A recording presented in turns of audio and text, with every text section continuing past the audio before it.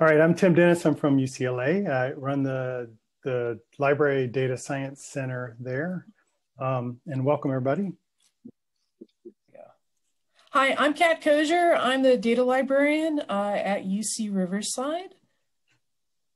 Hi, I'm Stephanie LeBou. I'm the data science librarian at UC San Diego. And hi, everyone. My name is Lee Fan, and I'm data science facilitator at UCLA Library Data Science Center.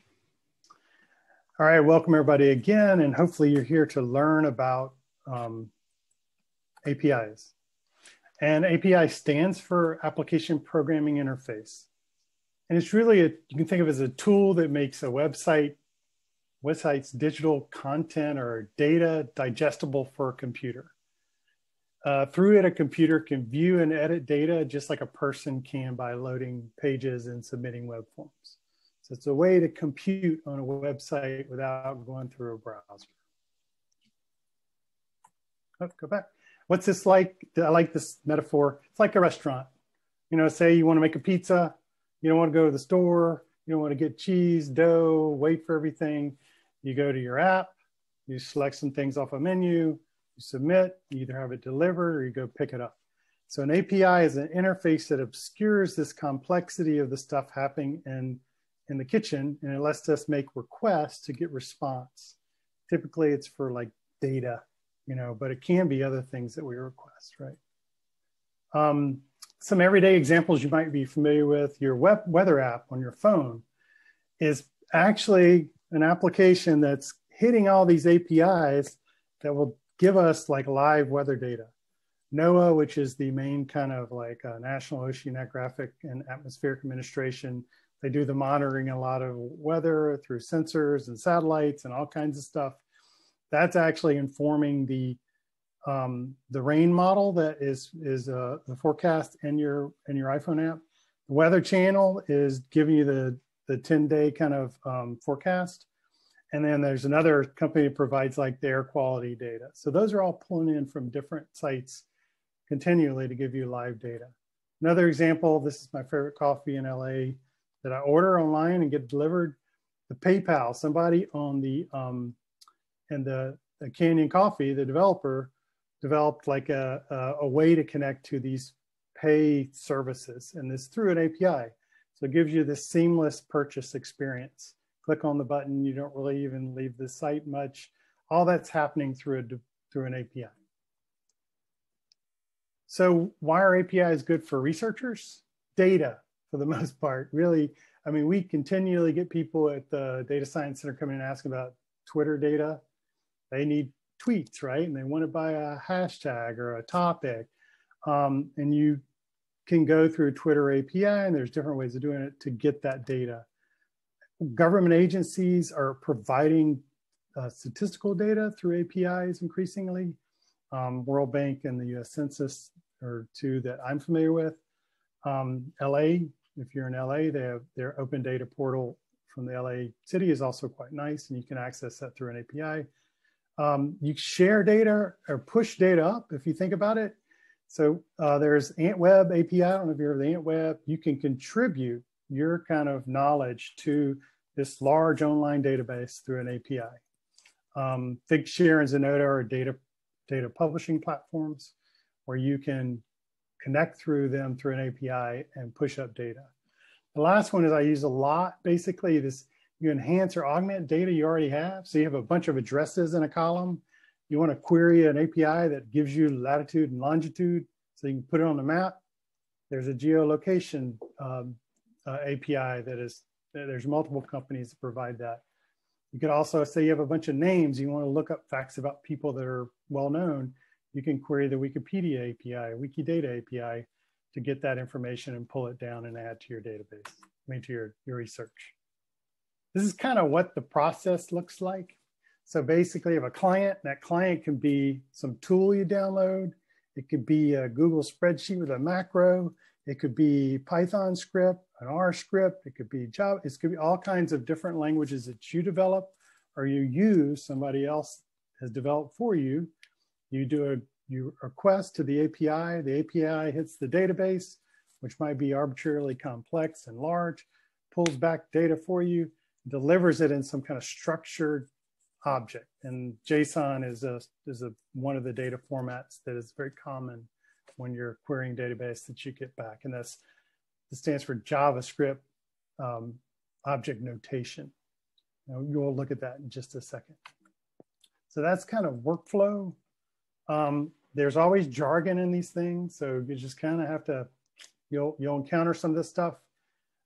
RESTful API is what are mostly talking about today, and it's kind of the dominant form of APIs right now. And it uses the web protocol that your browser uses, essentially, called HTTP. And it uses that to fetch API content over the web back to like your computer where you parse it, right? And that is important because it makes it requestable via a URL. So you don't have to know anything fancy. You just need to know what is API to the, URL to the API that I can use in my code or in a tool that I use. The JSON is something that's a common data format. There are still APIs, a lot of APIs that deliver XML by default. If you're familiar with that, also a structured kind of a data object, and CSV as well. So depending on what you want to get back, careful to look. Some APIs deliver different things, or you can request different things via the API. API keys also are an important concept.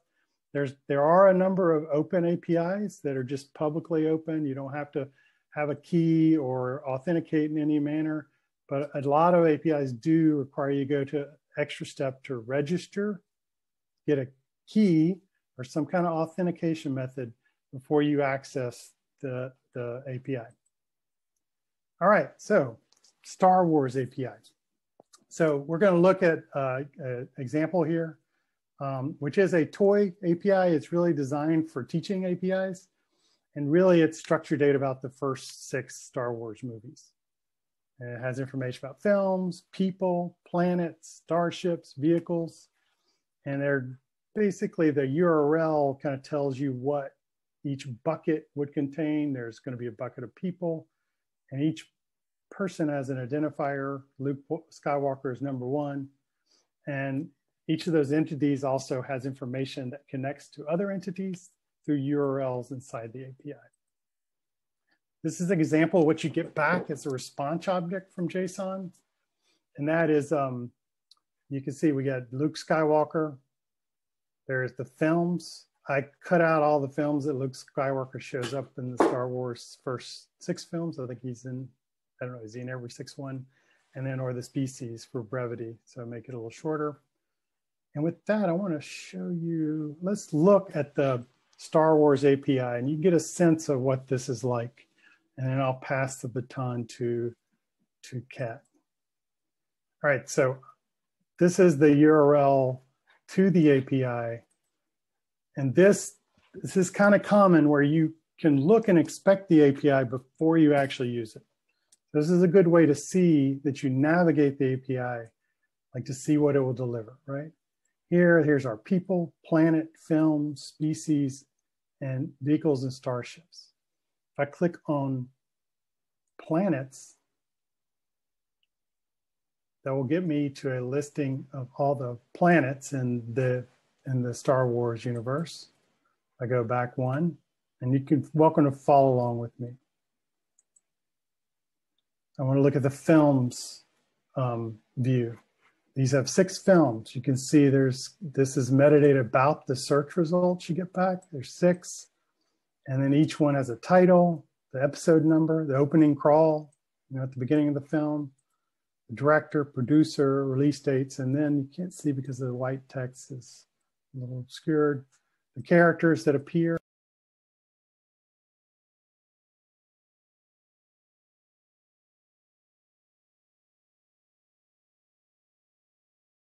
Tim, it looks like you got muted. I'm sorry. How did that happen? That was me. I apologize. That's all right. So yeah, so this page is the response that you would get from querying films. And typically you do this in code, but most APIs give you this documentation that you can navigate through. So I think one of the questions was, which which planets were featured in Empire Strikes Back. So if I go down to Empire Strikes Back, and you can search it, so there's a search parameter, but I'm going to, just for the sake of time, I want to show you. So which planets? So we have 4 planets.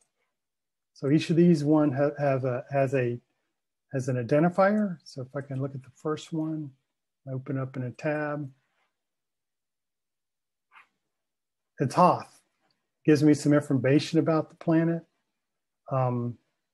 Tells you which films it appears on, and so forth. So there are four planets that show up in The Empire Strikes Back.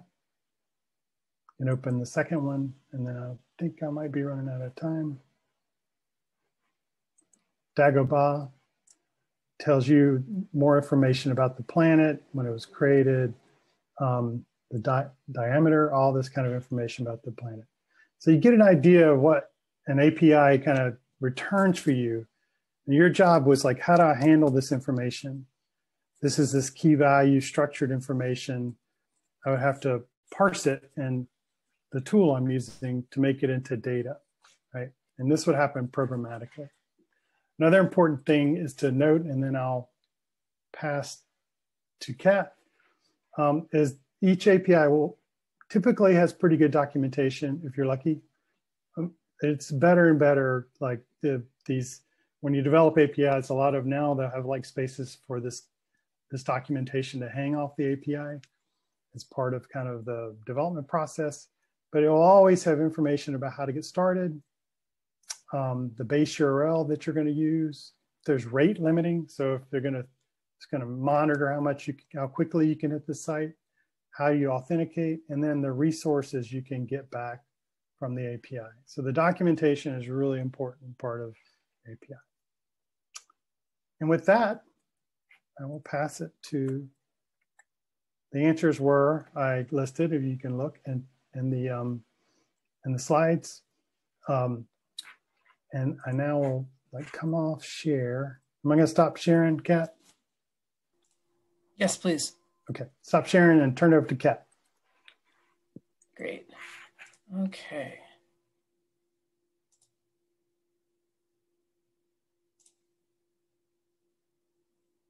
Gentle. Here we go. Look good? Looks good. All right.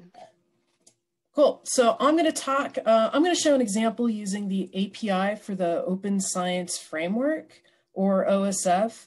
And similarly to the Star Wars API, it can be accessed through a regular web browser. But to understand how this API works, you actually need to know a little more about URLs. So I am going to describe the components of a URL. URLs are written with specific syntax rules that allows an object to be retrieved based on those rules. Now, most of us are familiar with the basic components of a URL. That would be the protocol, servers, and paths. It's how we normally access websites. But APIs will leverage the query property to retrieve information. Simply put, the server will take all of the data after the question mark and before the hash symbol in the URL and do something with it. What it does with it is based on the rules that the server follows. But there is a general syntax for queries, and they are that parameters are assigned values with an equal sign, and each parameter value is separated by an ampersand. So for this URL, the parameter filter full name is assigned Smith, and the parameter format is assigned JSON. And if you start looking at URLs when you're browsing the internet, you'll see this general syntax is actually used beyond APIs. Just know that when you see this syntax with the question mark and then something equals something else, that there's something happening with that data in the URL and it's being processed somehow. Now, where you find parameters and the syntax specific to an API is in the developer documentation, similar to what Tim just showed you with the Star Wars API. So I'm going to show you the OSF developer documentation.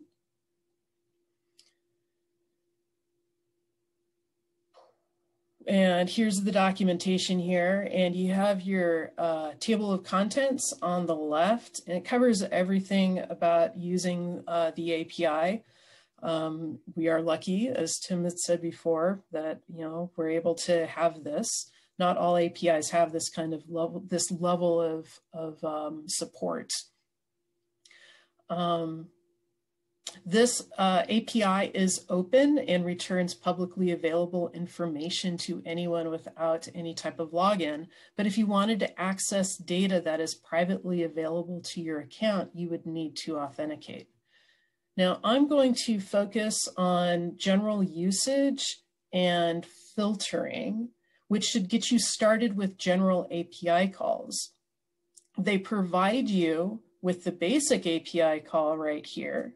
And this syntax will precede all of your API calls. I'm going to open that up in another browser or a tab, and we're going to look at it in a couple of minutes. General usage, this will cover the syntax, and such as all canonical URLs have trailing slashes, or endpoints are always pluralized, or users not user, nodes not node. Notice how the syntax, their nomenclature, how they're referring to things are slightly different. Like OSF calls it endpoints, whereas the Star Wars, they actually refer to it as buckets. And then under filtering, if we click there, gives the syntax of how you filter. So, which is actually filter, and then the field name between square brackets, and then equals your matching information. But questions you might have are, what is a canonical URL, and what endpoints and field names are available? At the bottom of this documentation, you can see there's API reference here. And this actually provides endpoint documentation. So if I click on institutions, which is an endpoint, then we're going to see that it will provide documentation such as an actual call, right? It will give you other information, the response sample here on the right, which is absolutely really useful having this whenever you're trying to figure out how to programmatically use all of the information in here and navigate things.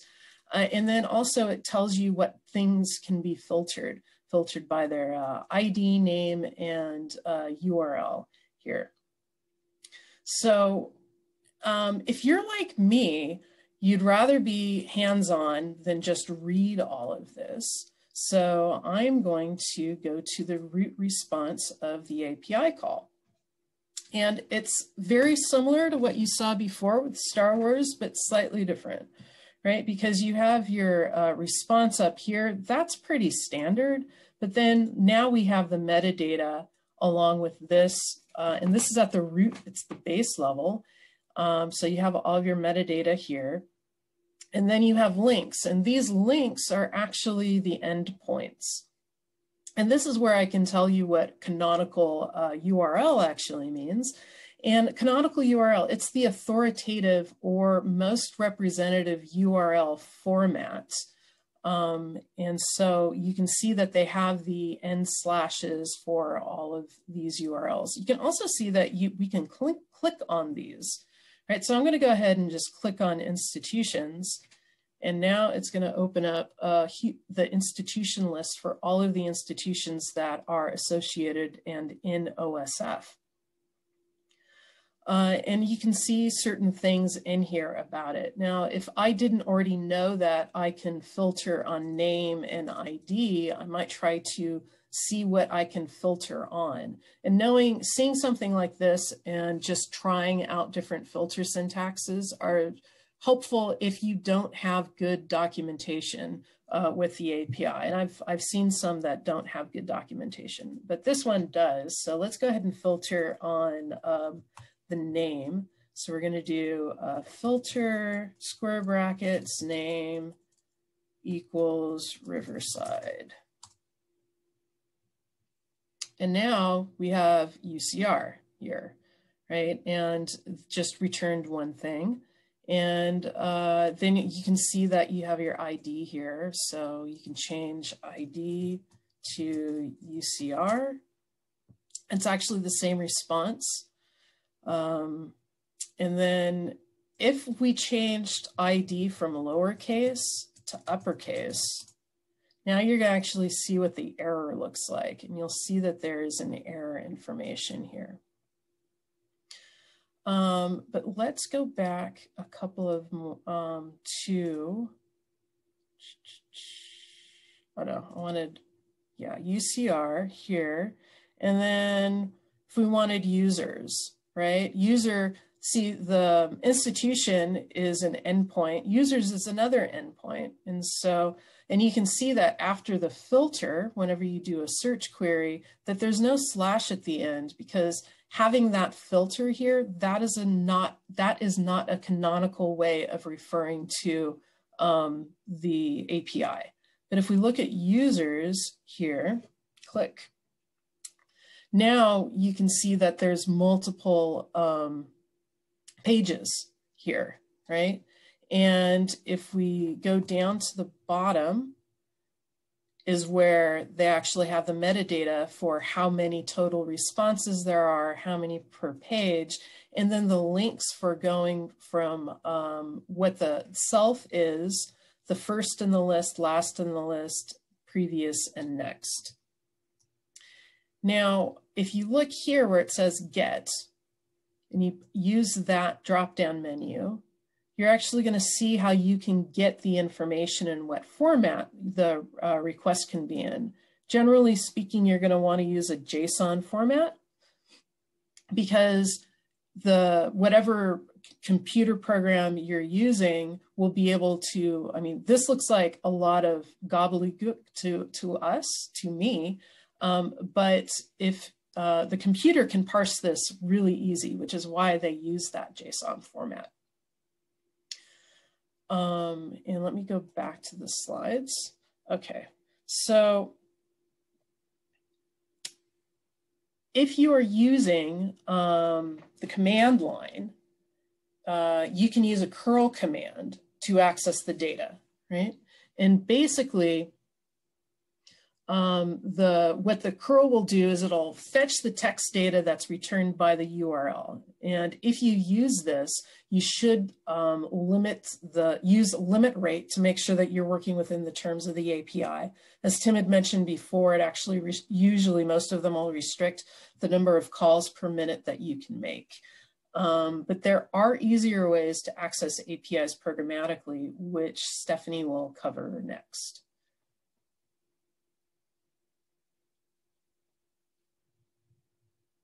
And answering this question really quick. So a filter works like contains function as opposed to filtering for an exact match. Yes, yes. Generally speaking, yes. It's sort of how they have it set up on the server end. Because I think some of them you might be able to tell it that this is an exact match, but generally speaking, it's going to be contained. Okay, and on to Stephanie. Thanks, Kat. So Kat's going to be my slide advancer, and we're going to talk about other ways to access APIs. So Tim and Kat both talked about working with the actual APIs, and then mentioning that you can use this from the command line. And so on the next slide, this is the good news part of this. So if you're interested in APIs, but you're not necessarily feeling great about using the API URL format, if you are working with a programming language like R or Python, there is a really, really good chance that someone has written a package that interfaces with the API you want to use. So there is an R package for the Open Science Framework. There's all these different packages to access, NOAA and weather data, like Tim mentioned. And so you may or may not need some sort of authentication token. But the point is you can do all your work within a familiar syntax and bring in the data that way. And you can search for, the Python packages are on PyPy and the R ones are on Crayon. But the good news is if you're going to be pulling a lot of data, so not necessarily a single Star Wars movie or, the OSF work of a single researcher, but you're really looking to pull thousands and thousands of data sets, whatever those may be, and then you're going to need to work with that, right? Because it's in a JSON format or an XML format, and you want it to be in a more human readable format. That's when using some of these existing packages can be really helpful. So next slide is going to go over the basics of the example I would like to demo.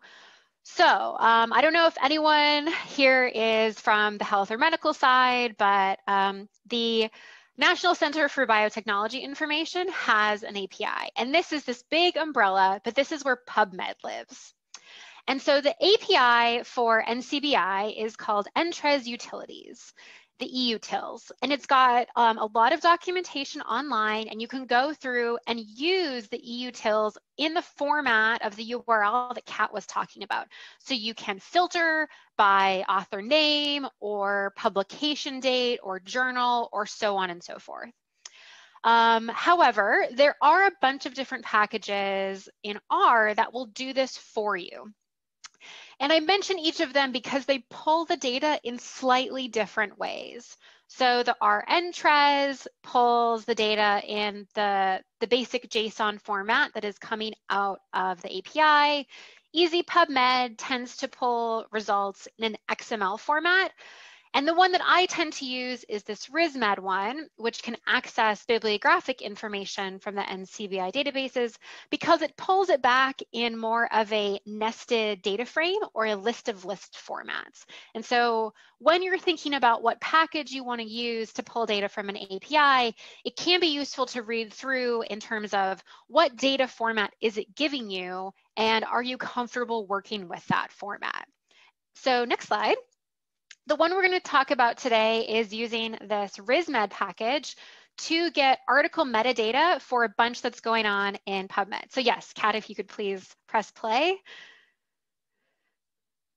Okay, so this is, I'm in my RStudio console, and this script is going to use this RisMed package to pull metadata from PubMed based on a subset of attributes and then convert it into a table format. So I, of course, need to load my packages. The RisMed package interfaces with the PubMed API, and Tidyverse is for some data wrangling. So pulling data from PubMed is really straightforward. First, I define my search topic, and this is exactly what I would search if I was in the PubMed basic interface. So after I have my search term, this EUTIL summary function is what is interfacing with the API. So I can specify what database I want to pull from, and then look at what it returns. So I can see that this is actually what it is searching in the API. So it's searching all the fields, and it says that I have over 2,000 results. So this is just a first pass.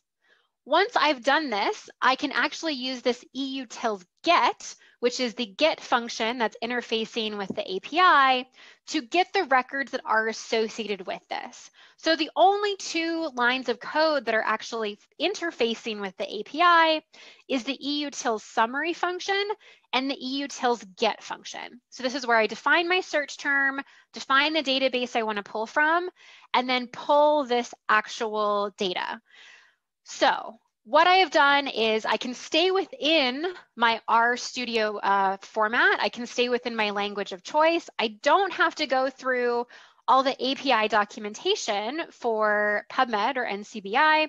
I read through the documentation for the R package, which I'm a little more comfortable with. And so it walks out which functions I should use. I don't have to authenticate. It goes out, it queries the API for me, and then it's going to bring back the results. So this does come with some caveats. When you're using the base API for PubMed, you can pull, I think it's 100,000 records at a time. The way that this R package gets around the rate limits and not needing an authentication key is it's only going to return you 1,000 results at a time. Now, there is a way to get around this. So by default, I am getting the first 1,000, but I could say I want 1,001 to 2,000, 2001, and so on and so forth. Okay, so that is the real time of how long it took to pull the records. So I'm expecting 1,000 results, remember. It's pulling the first 1,000 out of my first 2,200. And I can see that it's this large object that I have in my environment now. So again, I can change this, but by default, it is important to know that it's only going to pull the first 1,000. If you try to set that to be 5,000, it is going to cause an error, which I have learned the hard way. Okay, so now we can look at what has been pulled. So it is pulling all this metadata. I've got my PubMed ID. I've got all sorts of publication date information down to the minute. And then I've got all my author information and so on and so forth. Okay, I do want to mention though that if you're paying attention, you can see that what is returned has only 997 objects. So I dug into this when I was doing this demo. And when I did this, it turned out that the 3 that were missing were very recently published articles. So there was a bit of a lag in the API. Now I had this problem with all the R packages I tried. So it was something on the API end, but it's definitely worth noting, always double checking that you're getting the amount of results that you are expecting, because sometimes there can be a bit of a lag anytime you're using a programming language.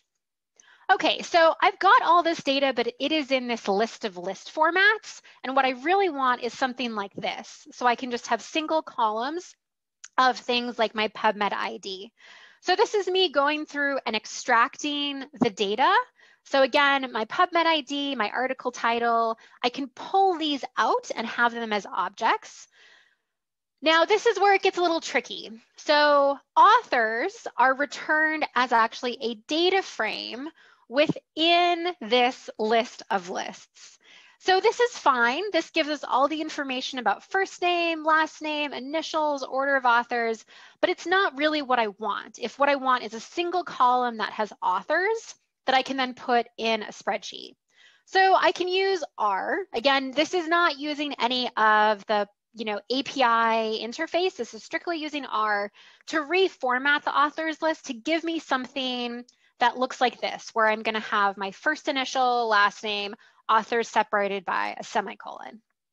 So there is a little bit of work that may need to be done based on how the data is returned.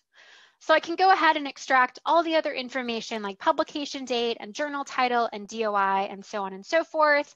Once I have all of these, I can pull them together into a tabular format, which is going to give me basically a spreadsheet that looks like this. So I've got my PMID, my article titles, I've got my authors formatted into a single column, all my publication information, if it is there, if there's a missing value, it means it was not available through the API. And then of course the abstract can sometimes pull a little bit of website information like that label that you can deal with downstream. So then I can go ahead and actually write this out to a CSV. I use this example because I got a request from some med school faculty who said, I want the 60,000 papers that meet some criteria, but what I want is all the metadata in a spreadsheet.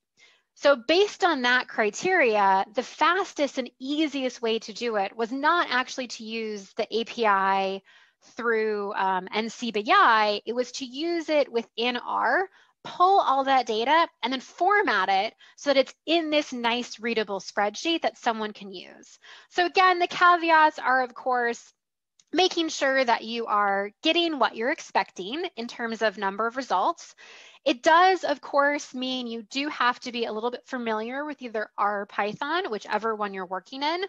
But I like to mention it because PubMed itself, again, has 3 R packages that you can use. Government websites usually have APIs, and the R and Python community was worked really, really fast. So there are usually packages to interface with those APIs. So if you're pulling large amounts of data that then you're immediately going to analyze in some platform, you can do that from exactly within your platform. So you don't have to go out, grab a bunch of text data or JSON data and then import it.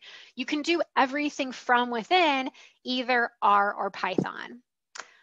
And that ends my section. So now we're going to go and have Lee talk about additional resources.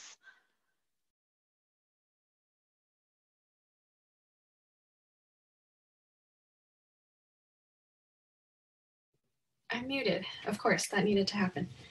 All right, so thanks, Stephanie. So now you've seen through the previous examples that there are many APIs through proprietary and open sources. So well, we haven't talked about proprietary yet, so we're going to go into that now. But so some sources are scholarly, like the PubMed API and the OSF APIs, and others are more experimental, like the Star Wars API.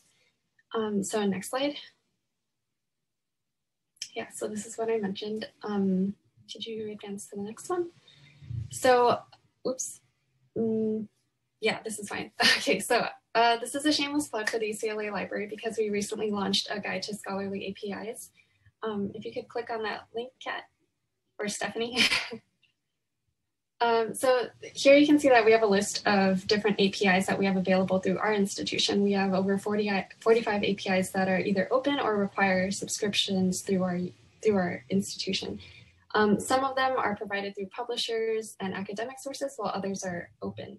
One of the ones listed in there is the New York Times API, which does not require subscription. So make sure you check with your campus for information on access and usage. Somebody at the library should be able to help you with that. And I should say that our guide was adapted from the UC Berkeley, UC San Diego, and MIT libraries guide. So there are sources out there. Next slide, please. So one example of a not scholarly API is the New York Times API, which allows you to search their articles by date, word count, and subject. So this is one example of an API that's not quite scholarly like we've talked about before. Could you go to the next slide? Another popular API that's been pretty evergreen for the past couple years I've seen is the Twitter API. So since 2008, since Twitter started, it's become this platform that's grown immensely and become a huge valuable resource to get a sense of the latest topics and discussions. I'm sure some of us are on there. And people are adding billions of tweets a day across the world, so it becomes this huge resource. And Twitter provides specific access for academic research, as you can see here. And they also have a business API option. So there are different ways that you can register to use their API. And like Tim, Kat, and Stephanie mentioned before, there are APIs that require registration, and Twitter is one of them. So you need an API key for this. I should note that Twitter does limit the different timeframes in which you can access the data, the number of tweets that you can get. There are rate limits. For example, you might only get a subset of the tweets for a given search. So that's the power of a proprietary platform like this. They can control how much they give you. And they have certain agreements that you have to sign off to. I also wanted to add here that, like Stephanie said, there are Python and R packages that you can use for to access APIs more efficiently. And one really great example is this one called SNScrape, which is available through the Python package index, PyPy. And it allows you to access the Twitter API more efficiently, and it kind of simulates the advanced search when you're on Twitter. So if you've ever gone on Twitter and you went into the search option and you wanted to search by a certain date and you wanted to search by a specific term, SNScrape simulates that. Next slide, please. So another really great resource is on the website GitHub, there's a popular tag called awesome lists. So if you search awesome-list, people have created GitHub repositories for very specific lists. And one of them is a list for APIs across the web. I included the links here. So there's one for public APIs, and I recommend checking that one out. And then the second one is an awesome list of APIs that's more used for like web development. But the first link is a huge list. If you could click on that link, it just kind of scrolls through all the different subjects and categories of APIs that are available online. And these are publicly accessible. And somebody mentioned earlier video games, and that's one section there. And that's pretty much for open API resources. Next slide.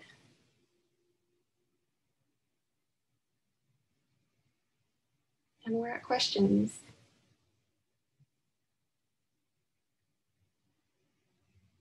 I see a few questions in the chat.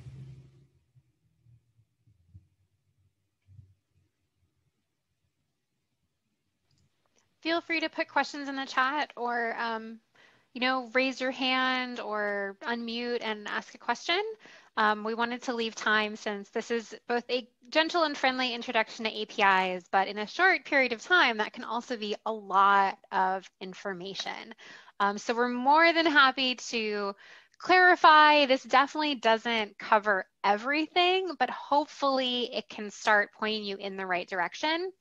And you can always reach out to your campus library if you have questions. So Kat is at UCR, I'm at UC San Diego, Tim and Lee are at UCLA. There are other equivalents at other UC campuses as well. So don't hesitate to reach out if you have questions in terms of accessing data through APIs. I'll go ahead and answer a couple of early questions, one of which has to do with logistics of this. Yes, we are recording it. Yes, it will be available publicly. And yes, you will have access to the slides as well. And I also put in the chat, if you could you fill out, give us feedback on this session so that, we can make it better. Oops.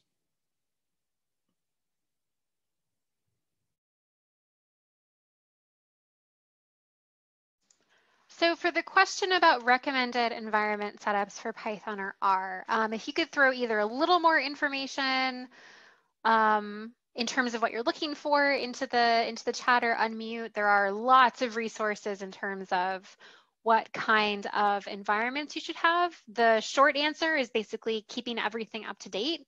So make sure you're on, Python 3, not 2.7, and make sure you're updated on R. And yeah, that's kind of the general one in terms of recommended environment setups. It really depends on your personal preferences.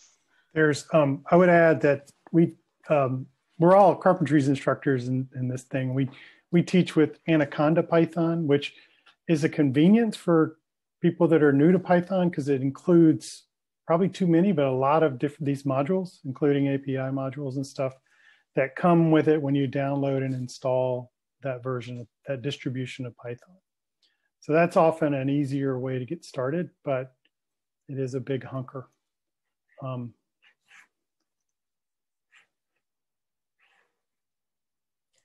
Yeah, I was going to comment on the Google APIs. They do function similarly. Some of them do function specifically within JavaScript, that you have to write it within JavaScript. But a lot of the documentation that we went over, how you read it and how things are called, it's very similar. But it's just that you have to learn the vocabulary for whichever API it is that you're using, because they're all going to be a little different. We have a question about whether scholarly APIs the list from UCLA is available to UCOP colleagues. So our link is public, but that's a resource mainly to let the UCLA community know which APIs they have access to. But I imagine that the California Digital Library has access to pretty much all those APIs too. I'm trying to pull up a link for that. I think I see Kat nodding, so I think that's probably true. Let me try to pull a link for that. Yeah, and I think the best thing to do with that, because that's wonderful. I hadn't seen that list before, and I don't have anything like that at UCR. But if a Riverside colleague said, hey, can you give me something like that? That means that I would then focus on it. So you can always contact your data librarian or your data lab and ask them, or your library in general, and ask them if they have that list, and give them the list from UCLA as an example. Yeah, well, I'll just end up sharing the same resources. That's one thing to know about these APIs that are proprietary, that often there's some restrictions on how you can share the data as well. Like the Twitter one is notorious. You can't reshare their data. It's part of the terms of service. So often you want to look at the terms of service for the use of the data as well once you collect it. But it's just one of those peculiarities, because Twitter say they own that data. So.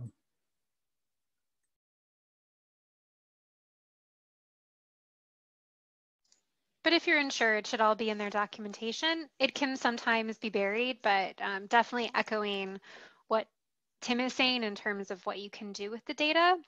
And so if there is, an API that you are using, maybe, you can't put the data that you use anywhere public. You might be able to share your results, but you can't actually reshare the data. And this doesn't really happen in some of the open source ones.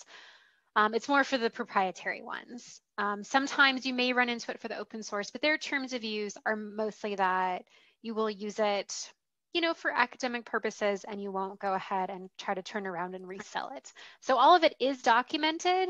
The documentation can get a little bit dense at times, but as Kat mentioned, they all have a very similar syntax. And once you get comfortable with the general concept and the framework of an API call, the syntax ends up being a relatively small detail. So understanding the base URL, whether you're filtering and searching, and then there are a bunch of other tools that can help you build searches as well. And so the examples we were going through are using the APIs. There are some different applications out there, some that I use that will kind of help you build your API query. You can kind of tell it exactly what you're looking for, and it will help you build the query, and you can use it that way as well. And then it will also help you format your results so that they're not quite as overwhelming, and it can help start formatting some of that JSON into a format that is a little more user readable.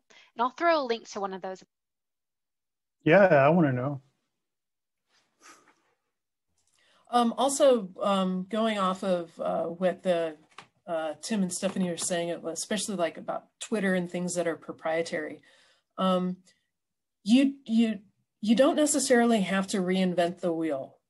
In terms of Twitter, you don't have to read all of their terms of service on how you can share it, even though you should know it. But there are organizations and archivists and librarians who've actually done a lot of this intellectual work for you on figuring out how it is that these things can be shared as data supporting your research. And so for that, I would say definitely talk to your librarian about this if you want to use something, because while you may not know, I would say that all of my colleagues at the UCs that work with data, we all sort of already know some of these we know more of the landscape, right? And so leverage us as well as part of your research.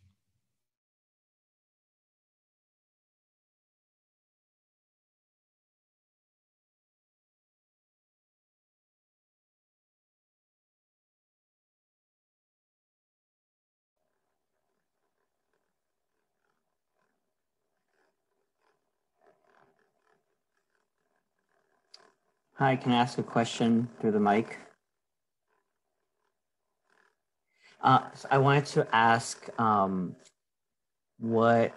feasible is it to create an API request for, say, a database of information I have? So if I wanted to share that with colleagues to access the data through an API request, is that feasible?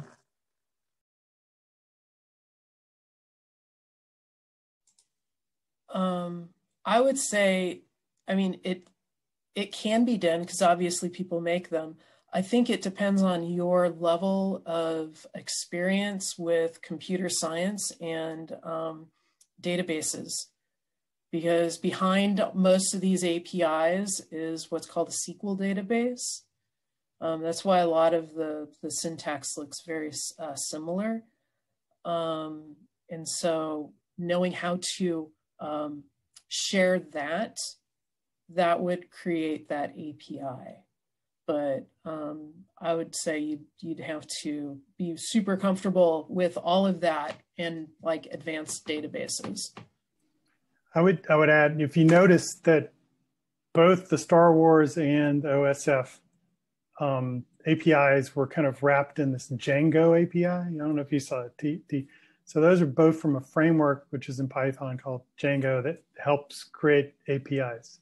Now, like Kat's saying, you have to know that framework in Python and all that stuff to be able to wrap it around a database that you'd want to provide access. But there are like kind of helper tools to create APIs in particular languages. So, it'd take a little while asking around, but probably be worth inquiry to ask people who are developing APIs on your campus, to see if there's a kind of a designated one people go to in your department or something.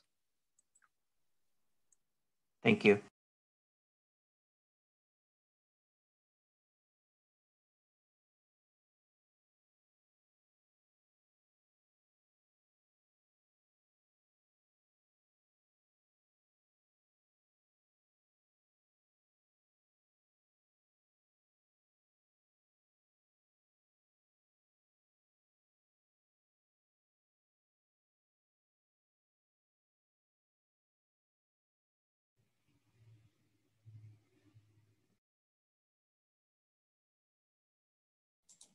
What's tags, Tim? Are you gonna? Sorry, I need to find the URL, but it's a Google spreadsheet add-on that lets you consume the Twitter API, and you can feed it a keyword, and it will start to crawl the API and develop a data set. So one of the peculiarities, though, with Twitter is that you can only go 7 days back in the Twitter API. Otherwise, you have to pay. I never can get it straight. They change it every time I look at it. But they have a paid mode for researchers. But that tags is kind of a cool thing to get started really quick. And then you'd want to look for something in a programming language if you want to go like further. TweetPy is the Twitter one I know. I think R Twitter or something. I always forget the R one. But there's going to be one in each kind of language that you can use.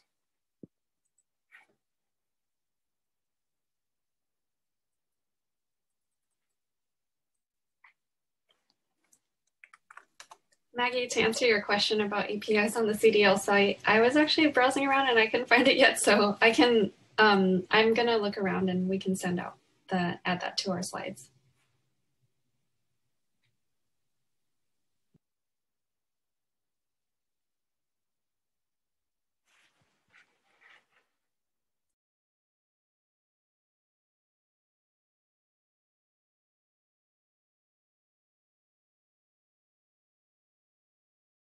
So Gabrielle's asking, and I'm guessing this is about the Twitter API, you have to pay to go back more than 7 days. Yes, Tim, I think that's the default right now, right? Yeah, that SN scrape thing that Lee showed is a kind of workaround to that, where it mimics so if you search Twitter on the website, it goes back further than 7 days. So this tool mimics that, and then it grabs all the IDs for that, and then you can use another tool to go back and get all that. Twitter is crazy. They restrict so much, but there are workarounds. But typically, if you're going to do large scale collecting, you'd pay for it. And there's vendors that provide that data. Well, and if you're going to do large scale collecting of Twitter within a research model that you start from now, then what you can do is you can start downloading your data as you're going along. As long as you don't share that data, that's okay. And then you'll be able to process it, right, at some point in the future. Yeah, cool. There are collections of what they call deflated Twitter data out there that, because if you remove all the content and just provide the identifier for each tweet, then you can share that. But then over time, like, expect 15% of those things to disappear because people delete their tweets. Twitter data. Anyway.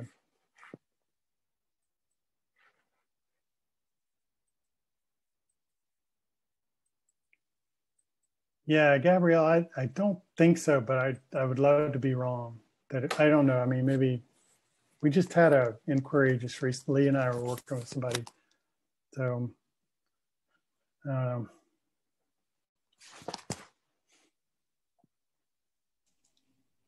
about yeah, going farther back.